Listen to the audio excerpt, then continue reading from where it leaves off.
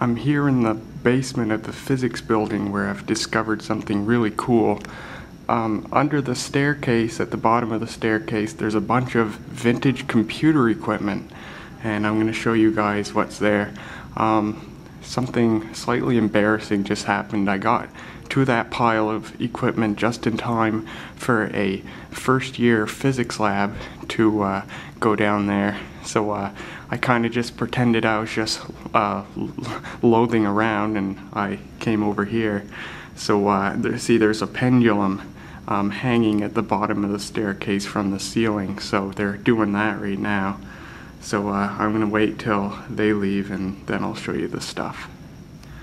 I found a janitor on the staircase this morning, and I asked him if he knew who was in charge of that stuff, and he told me that the people who would probably be best to ask about it are apparently people that belong in this laboratory right here.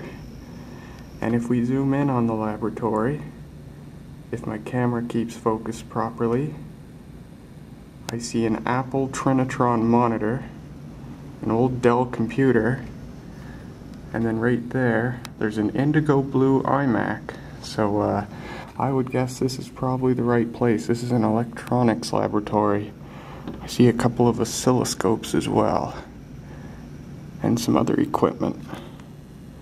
So I've actually written a note that I'm going to take to this door with my email address on it, and hopefully a professor or whoever is in charge of that stuff will shoot me an email and tell me whether or not I can acquire any of it.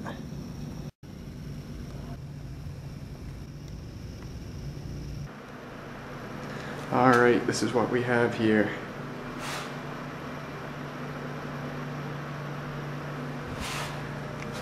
We got an Epson dot matrix printer, what looks like a voltage variator, some sort of DC power supply. That looks like a laser transformer. We get a Tandy CGA monitor.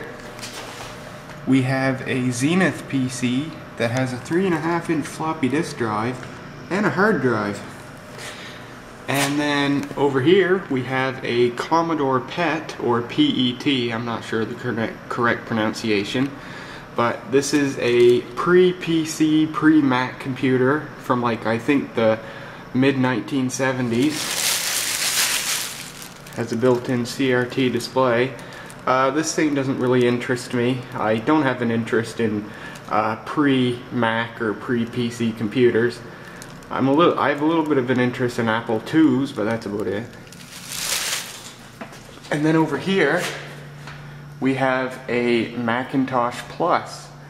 Two of them, actually. There's another one behind it. These are the newer Mac Pluses in the Platinum case that had the improved power supply and more RAM, 2 or 4 megabytes. These things are what really interested me. I wanted one of these, so I'm currently trying to talk to the right people to see what's actually going to happen to all this stuff, because if it's just going to be thrown away or whatever, I want to take one of these Macs. There's a Mac floppy disk there, 2 keyboards, and there's 2 Macintosh mice as well. There's an Advanced Instruments oscilloscope, and this huge thing, Brandon wants this. This is a Hewlett-Packard oscilloscope. And other than that, there's a bunch of high voltage power supplies and stuff. And yeah, that's about it. But the interesting things to me here are the PC and the Macs. Brandon and I were down here, we plugged the Macs in, and they turned on and appeared to work just fine. They didn't boot, because they don't have a hard drive. You need to stick a floppy disk in them, but they did come right on and beep and ask for a boot disk. So that's a good sign. They probably work perfect, I'd put money on. This thing, as well as its CGA monitor, we plugged this in and it turned on and appeared to work fine, but the hard drive is stuck. The hard drive didn't spin up, but it did make some buzzing noises, which means the heads are probably adhered to the platters. But it did turn on, it issued a BIOS code or an error code because the CMOS battery is dead, but it did turn on and appear to work fine, as well as the monitor. So that's a good sign. I might take this thing too. It's pretty darn small. It's about like a third of the size of the Epson. I'm not sure if this is an 8088 base system or a 286 system. It did have a keyboard with it. Not sure if it's an XT or an AT keyboard, because I don't know if this is an XT or AT machine. But I literally watched a student, one of my fellow classmates, come down here, steal the keyboard, and then come back up. I could probably just as well steal one of those Macs, but I'm not that kind of guy. I want to talk to the right people and make sure this stuff's actually up for grabs or up for the dumpster. So yeah, basically what I've done so far is I spoke to a staff member who said that I should email the dean of physics and ask about this stuff, so that's what I did.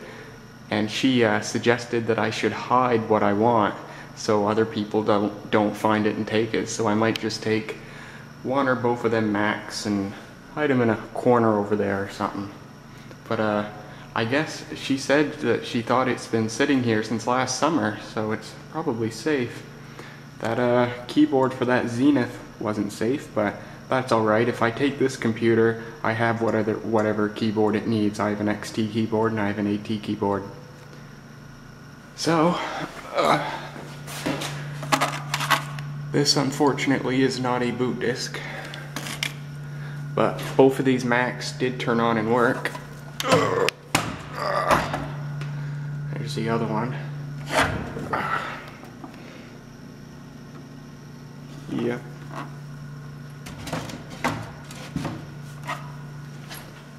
So, that's about it.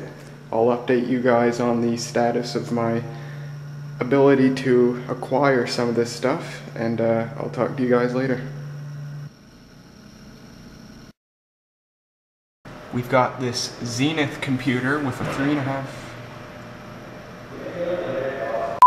but it did turn on. I could probably just as well steal.